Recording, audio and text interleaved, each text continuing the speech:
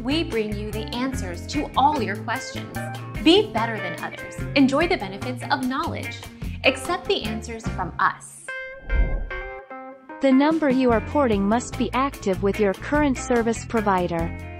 The port-in process typically takes a few hours to complete, but could take as long as 2 business days or longer for landlines. If your TracFone service remains inactive over 30 days, you will lose your telephone number. Our mission is to provide accurate answers. We think without knowledge, it is impossible to live a balanced life. Be competent, be skillful. Thank you for watching. Don't forget to subscribe and hit the bell notification.